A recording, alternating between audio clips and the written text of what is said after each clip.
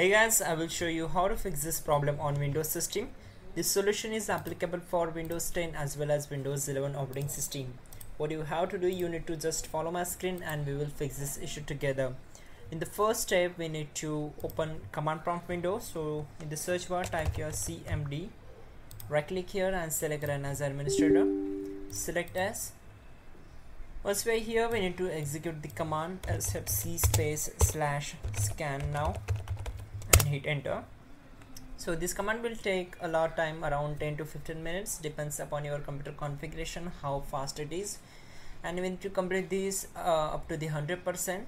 Once done, we need to close this window and then open File Explorer, go to this PC, open C drive, then open Windows folder.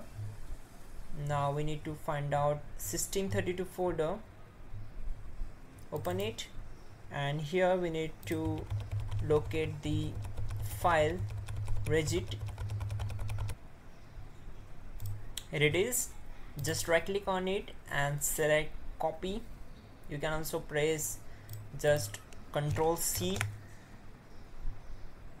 and minimize this, complete this up to the 100%, then paste that file on the desktop.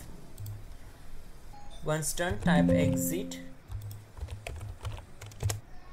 just double click on it, select as, and there we go, your problem is solved. That's it guys. You can also check out our description link to fix this issue quickly and effectively. And yeah, don't forget to like the video. Please do subscribe the channel.